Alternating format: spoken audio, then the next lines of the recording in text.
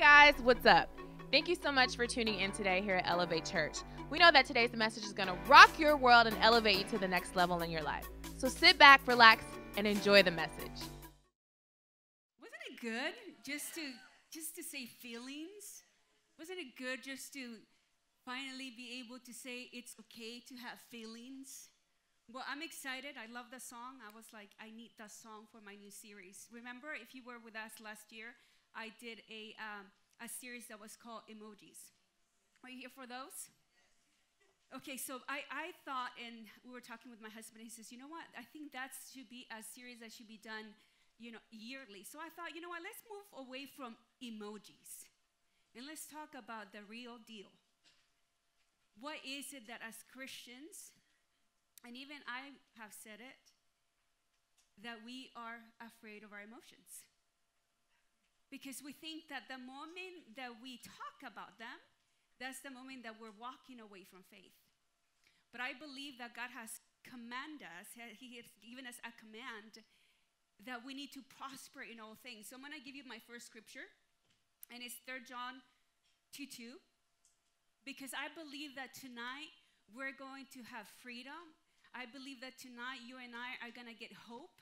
Because maybe you're sitting here in this church and you find yourself in a very hard place. You find yourself with all these things that are taking place in your life, and then you're standing in faith, but there's things that are happening, there's things that you're going to feel, and sometimes we think that when we are feeling, we're not in faith. The Bible doesn't say to follow our emotions, but the Bible doesn't say to suppress our emotions. And so 3 John 2:2 says this. It says, Beloved, I pray that in every way you may succeed and prosper and be in good health physically, just as I know your soul prospers spiritually. So what's the soul? I just finished on a Wednesday. I did the mini series called Mind Under Construction, right? So we love to talk about faith. Think about it. Think about this. And I was just thinking about emotions and our soul prospering. And this year, we said that this year, as a church, we're going to grow. So we need to, if we're going to grow, we need to address every part of ourselves. So the soul is your will, your mind, and emotions. But I love to talk about renewing the mind. I love to talk about faith. And I don't really like to talk about emotions. Because we think that if we talk about emotions, if we acknowledge our emotions, that we're not in faith. But I believe that God created us so beautifully that He wants us to prosper in all things. He wants us to prosper in our mind. He wants us to prosper in our will and what we want to do. But He also wants us to prosper in our emotions. Our emotions were created so we can connect with God. Our emotions were given to us so we can connect with others. Our emotions were given to us so I can even know myself. So say this, emotions are not bad. Feelings are not bad. They're just feelings. They're just emotions. It's what we do with them that matters. So,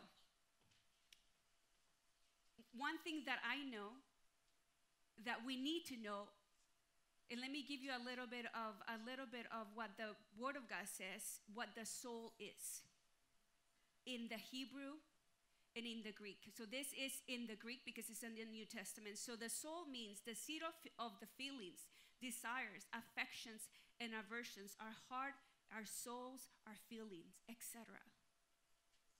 But I was thinking as I was preparing for this message, and I was going over all my notes from last year, I was thinking many times, even myself, when I have felt things in my heart, and I'm talking about emotions, I'm talking about feelings. Well, what's an emotion? An emotion is to feel fear. An emotion is to feel anger. An emotion is to feel joy. An emotion is to feel happy. All those are emotions. And many times we are so afraid of them. And I was thinking about my upbringing. I was thinking about how was I brought up? Were we okay sharing how we feel? And I thought to myself, no, we were not okay sharing how we feel. Because we need to be strong. And many times as Christians, I believe that we see our emotions as a part of our weakness. And you know what? Even if your emotions are out of whack, God is not afraid of them. We're not saying follow your craziness. That's not what we're saying here. God is saying whenever you feel an emotion that is overwhelming, I want you to prosper in that emotion. I want you to grow. I want you to search, why are you feeling that? Our emotions are not something that we should fear. Our emotions, I believe that God gave us emotions so we can know. It's like it's just telling us like there's something wrong. Right? One morning you wake up and you feel depressed and you feel a little bit sad. And what do? We try to shove it. We try to push it away. We try to, I'm not going to feel that because I'm a Christian.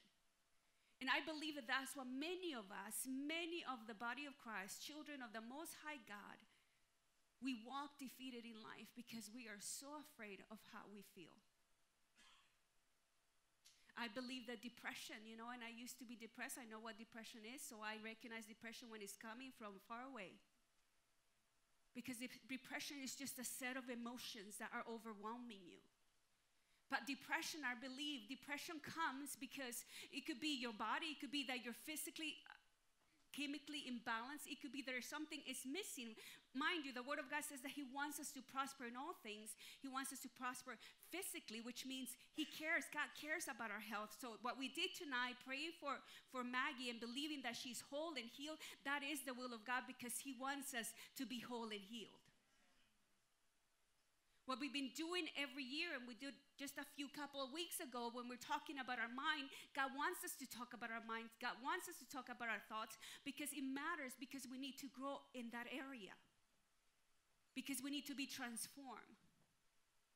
But then I thought, you know what? Our emotions, they always get their last. And I have done that. I don't like it. As a matter of fact, when I came to the Lord, I didn't like it because for the first time in my life, I was weeping and I was crying and I didn't like it. Because I didn't know how that felt. I didn't like it. And so we're not comfortable. And this is what I'm saying tonight. I want you to listen to me. I'm not saying, oh, hey, follow your emotions. Just wake up and see, hey, how are we feeling today? No. What I'm saying to you is that God wants you to be aware of what's happening in our soul. That it's not okay to ignore it. It's not okay to shove it. It's not okay to hide it. No. God wants you to say, hey, how am I feeling today? And why am I feeling what I'm feeling? And I'm going to prove it to you because we have a God. We were created in the image and likeness of God. And do you know that God felt? Do you know that God is a God that He is in touch with His feelings? He's in touch with His emotions. Did you know that? Or do you know that? Some of you are like, no, He's not. Oh, well, let me tell you, yeah, He is. Let me give you a few scriptures. So you will get it out of your mind, and then you'll be able to receive what I'm about to tell you, okay? Genesis 6:6 says this. And this is God the Father. The Lord was grieved that He had made men on the earth. And His heart was what? Oh, all right. Genesis 6:6. The Lord was grieved that He had made man on the earth, and His heart was filled with pain. I did send you the scriptures. That's the Father. It says that God, our Lord, was grieved. Was grieved. Do you understand what the word means? He says He was grieved and He was sad. He had sorrow in His heart. But when we feel sorrow, when we feel grief, we don't want to deal with it. But let me tell you that God wants you to deal with it, with Him. Jesus the Son, Matthew 26:37 and 38 says this. And taking with Him Peter and the two sons of Zebedee, James and John, He began to be grieved and greatly distressed. Those are not thoughts, those are emotions. Those are feelings. He says He began to be grieved and greatly distressed. Then He said to them, my soul is deeply grieved, so that I am almost dying to sorrow. Stay here and stay awake and keep watch with me. So I read your scripture, and that was God the Father grieving, feeling. I read you the scripture, and this is painting a picture to you and me that Jesus experienced emotions. He was grieved to the point of, he said, you know what, I don't even know if I can make it. He was grieved to the point that he wanted to die. He didn't know if he can go through with the calling and the mission that his Father, our Heavenly Father, had given him. But see, the Word of God is here, so we are able to see, you know what? Jesus didn't say, you know, I'm not feeling this. No, he said it. He was in touch in how he felt. But just because he acknowledged that he was grieved, just because he acknowledged that he couldn't even move forward, just because he acknowledged that I don't know if I'm going to make it to the cross, that doesn't mean that he disobeyed God. No, it meant that he acknowledged what was taking place in his heart. He acknowledged what was taking place in his soul. But he says, you know what? Nevertheless, I'm going to do what my Father has asked of me. The Holy Spirit. Ephesians 4:20 says this, and do not grieve the Holy Spirit of God, by whom you were sealed for the day of redemption. You know, sometimes, and can I be honest with you? Sometimes, even as Christians, when people lose loved ones, or not lose, that's the wrong term, when they have a family member passes away, I feel that we don't know how to grieve with our brothers and our sisters. We don't even know what to say. And this is coming from me. I'm not saying you don't know what to say, but this is me. That I want to be there for that person, but because I'm not acquainted with what's happening in my soul many times, I don't know. And I have felt people to be there for them. Not because I didn't want to be there for people, it's just that I didn't know how to be there for people. Because I'm so caught up in my faith growing, in my mind being renewed. But you know what? What happens to the seat of emotions? Like, that should be last, you know. Cake. Faith says, get over it. And I'm not saying you have done it, but I felt as I was putting this message, you know, Virginia, how many times you didn't know what to say? Not because you didn't feel, but you just didn't know. You didn't know. And I feel that that's what many times, you know, people, when their family members, you know, passes away, many people leave the church. Because maybe, just maybe, we're not acquainted.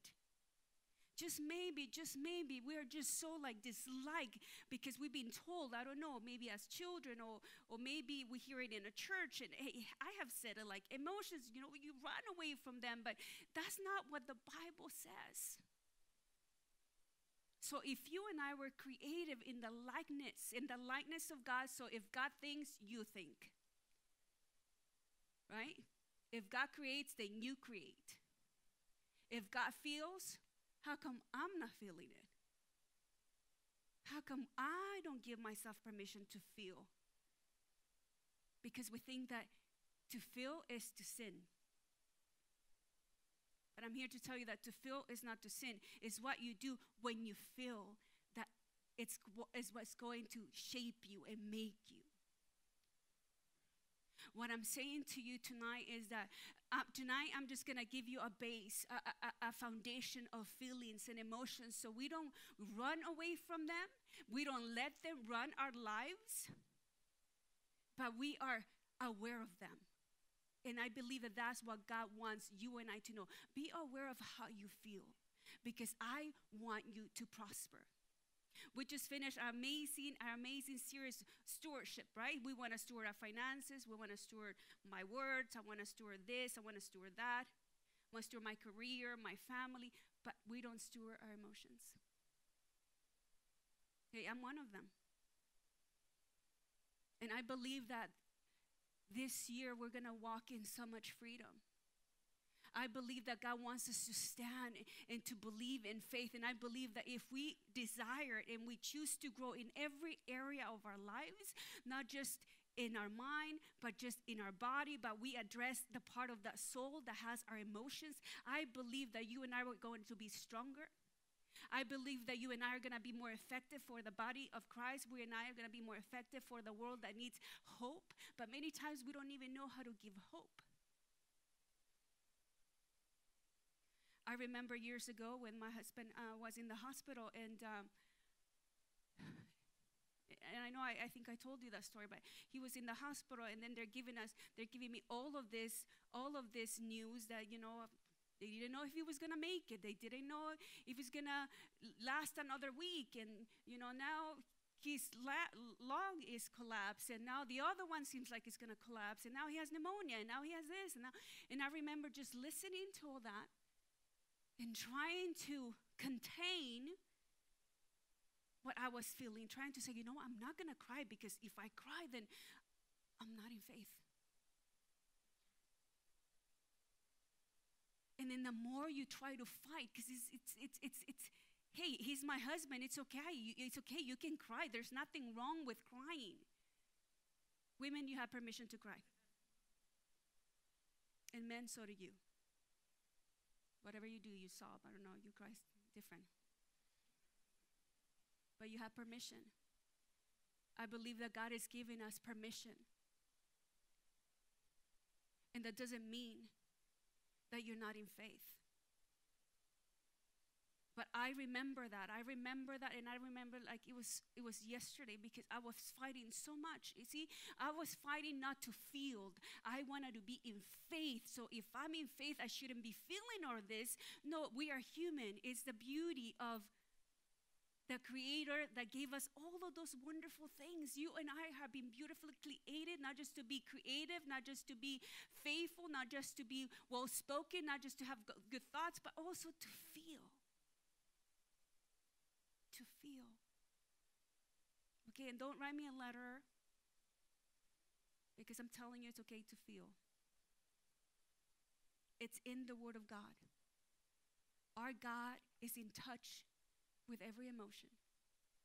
That's what Jesus is able to understand us. That's why he says, come to me. We read the verse, oh, if you're heavy laden, if you're carrying these burdens, how do you feel when you're heavy? We don't even know how to say how we feel. How does it feel to be heavy? How does it feel to be like carrying all these problems? How does that feel? It doesn't feel good. No, but that's not a feeling. How does it feel? It feels crappy. Hey, that's a word. It doesn't feel well. But he's saying, hey, if you are heavy, if you are carrying all these problems, he says, come to me and bring me all of that you're feeling. Do you understand that? It's okay that you need to know that God is able to heal you. God is able to deliver you. God is able to get us out of depression. I am preaching tonight because God is real. And that's the truth.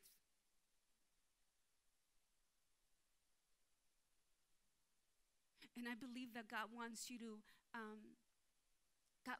to be acquainted with who you are and how beautifully he has created you. I believe that in the body of Christ, we have so many people that still have the same problems just like the world has it. As a matter of fact, our church, the body of Christ, I think is ranking higher in divorce. As a matter of fact, I think that church is ranking higher in families being torn apart. If you look at it, it's like, so what is the difference? They feel everything, but we don't feel nothing. See, the difference, I believe, is that God wants us to know that he is able. He is able to deliver us. I believe that God wants us to know that we're able to walk in faith. We have been called to walk by faith and not by sight, right? Okay, but that doesn't mean we don't see. Yeah, we do see in the natural, but God is saying, I'm not saying close your eye. He didn't say, I want you to walk blind. I want you to walk this earth blind. No, he'd say, no. You're going to walk on this earth and you're going to see everything and you're going to taste everything and you're going to feel everything. However, I want you to live by faith. I want you to live by my word. And I believe that if you and I stop being fearful, because you might not be fearful, but maybe I don't even like the title. And we think we're very emotional because it's so easy to be super emotional and share our feelings on social media, right? You feel you're pretty open. Oh, everybody knows me how I feel. Today I feel blessed, right? Hashtag and all these things, right? So we feel like, hey, we're good.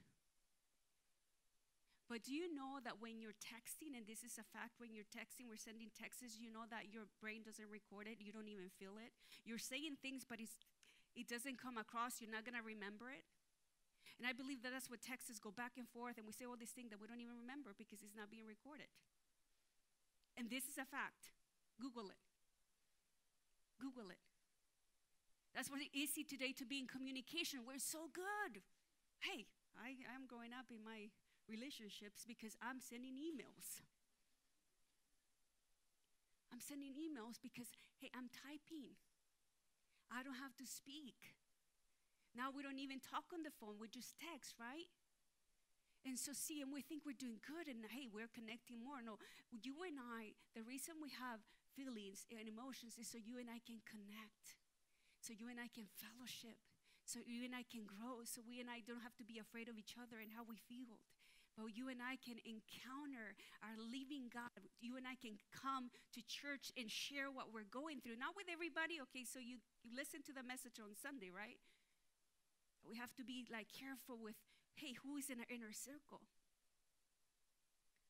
But I believe that that's the power, the beauty of God. That you and I can walk in great freedom. You and I can walk in great victory if we do not allow the enemy to tear us apart. Right now, the majority of people are having church at home. Why? Because it's easy. I don't have to deal with you. I don't have to deal with anybody. I don't have to talk to you. I can praise God in my own house. I can feel God in my own house. Are you going to feel God? Is it going to transfer through the TV or whatever you're watching? Yes, because God is faithful. So yes, you can have church by yourself, but you cannot be the church by yourself. That's the difference. Yeah, you can have church by yourself, but we're not called to have church. We're called to be the church. So we need to fellowship. We need to connect. And people, wherever there's people, there's mess. Because we create beautiful messages for Christ. Wherever there is people, we have the opportunity to grow. Whenever there is people, we have the opportunity to get out of our bubble. Whenever there is other people, we have the opportunity to exchange. And the faith comes by hearing and hearing by the word of God. So we need to hear. We need to share. We need to live. I believe that one of the I love this. My husband, I think he said it a couple of Wednesdays ago. He says the fruit of the Spirit is the emotions of God. So let us go there because it is the fruit of the Spirit is something that we are to experience, right? Galatians 5:22 and 23 says this. It says, but the fruit of the Spirit is love, joy, peace, long-suffering, kindness, goodness, faithfulness, gentleness, self-control. Against such there is what? No law.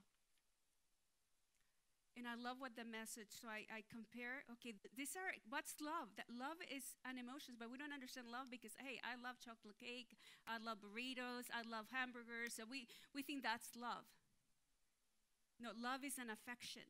It's something that we experience. It's something that we feel. You don't feel the chocolate cake. You eat it. You don't feel the burrito. Well, you might later on. I felt a couple burritos in my life, but but that's a different feeling. Love. I'm going to read you what the message says in each fruit. Love, affection for others. Joy, exuberance about life. Peace, serenity. Long-suffering, a willingness to stick with things. Kindness, compassion in the heart. Goodness, a conviction that a basic holiness permeates things and people. Faithfulness, involved in loyal commitments. Gentleness, not needing to force your way in life. And self-control, able to marshal and direct our energies wisely. See, the fruit of the Spirit is the character of God, and you and I are supposed to experience that. So I have a question for you. You have to ask yourself today, and you have to say, to what degree do I have these fruits in my life? These feelings, these emotions. How am I doing in love? How am I doing in patience? How am I doing in kindness? How am I doing in long suffering? Nobody likes that one. I don't like long suffering. I wish God would have said short sufferings. Right? Just short. If I don't like it, I don't have to stick to it. But see, long suffering means you're committed and you're going to stay there.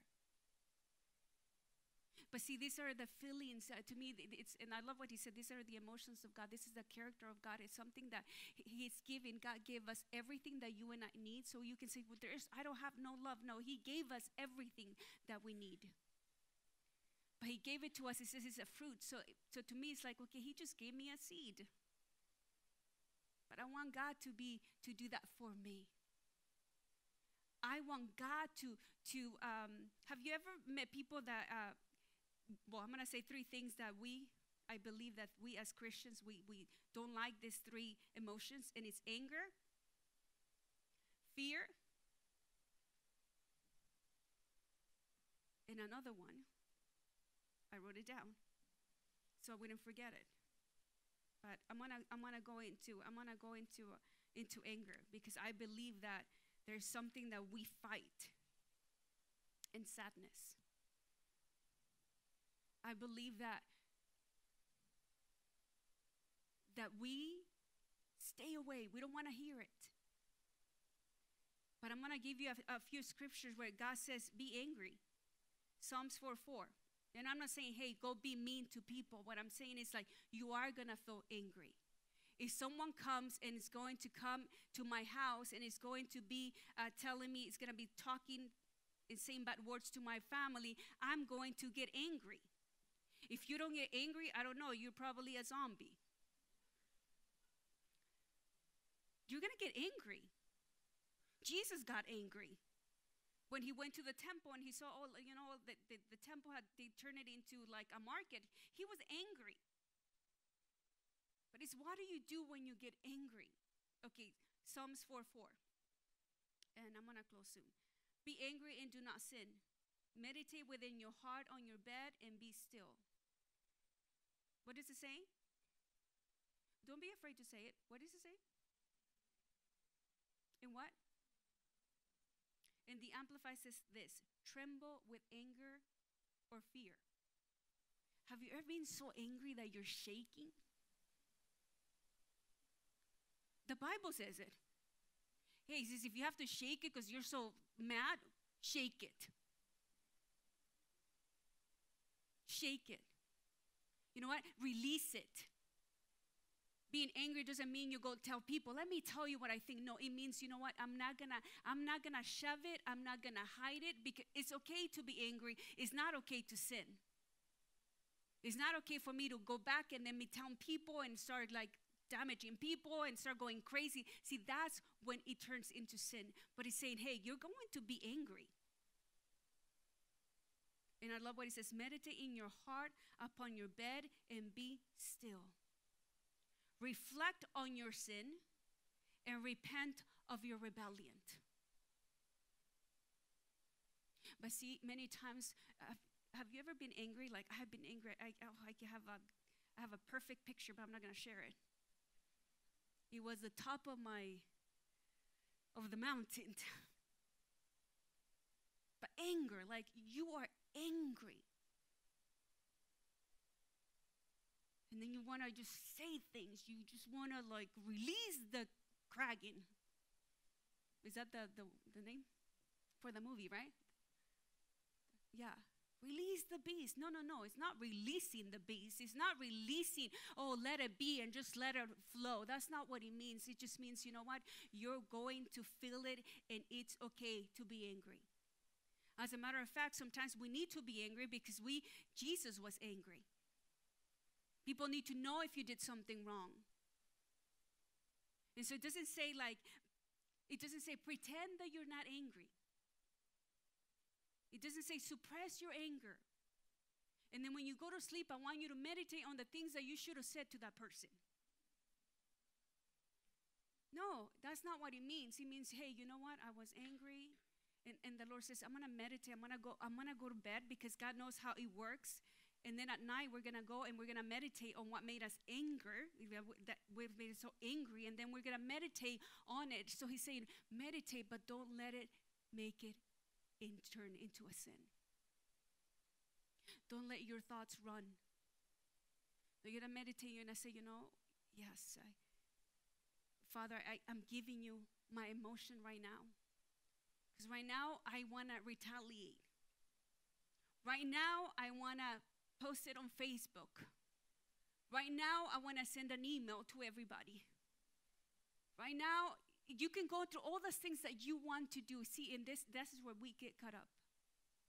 No, God is saying, no, I don't want you to get caught up in that moment. I don't want you to get caught up in the moment. But I don't want you to be afraid of feeling it. After all, like whenever we allow anger to fester, that's when we become unforgiving. And you hear it, even God knew it, but if you study psychiatry, if you study all those things, and which they're wonderful, even they tell you that anger is a secondary emotion. Can you believe that? So we get caught up in the anger, but we never really go deeper. And I believe that God is saying, this year I want to peel some layers. My husband showed a few weeks ago the iceberg, and 10% is only what it shows, 90% is underneath. And we allow God, we address our behaviors on the outside so people can see. We read the Bible, we do a lot of good things, and we should do all those things. But then we never allow God to come deeper because we have so many layers and so many layers. And I think of all those layers, emotions are in all those layers, but because we're afraid of emotions, because they mean you're not in faith. And see, I read it to you in the Amplified, and he says, when you are angry, it says tremble or fear. Because the majority of time when we're angry, it comes from fear. See, but we want to address and we want to change and we want to address just how we're feeling in this section. And God is saying, hey, I want to go deeper. I want to heal you. I want you to come, and I want you to come to me, and I want you to tell me everything that you're feeling. Isn't it awesome that God is never afraid of like raw emotions? He just welcomes us as we are and what we're thinking. And I believe that God wants to speak to you tonight, because I believe that so many of us here tonight, I want you to close your eyes and bow your heads, but I believe that many of us tonight here, we find ourselves and we're disappointed. You know that disappointment is a feeling. Disappointment is just a byproduct or something else. Because disappointment will bring sadness to your soul. Disappointment will bring anger to your soul. Disappointment will bring all this range of emotions. And because you and I are not supposed to feel disappointed, then we don't address it. But I believe that God is knocking at your heart and saying, would you let me in? Would you let me go deeper? Would you let me remove some layers that need to be removed? And I don't want you to be afraid of what I'm doing in your life, but I want you to walk this year. I want you to grow in me. I want you to prosper in every area of your life, just as your soul prospers. If today's message impacted you in any way and you would like to help us spread the gospel to others by giving a financial gift, please text the number below. And we know that someone's life will be changed, as yours was today.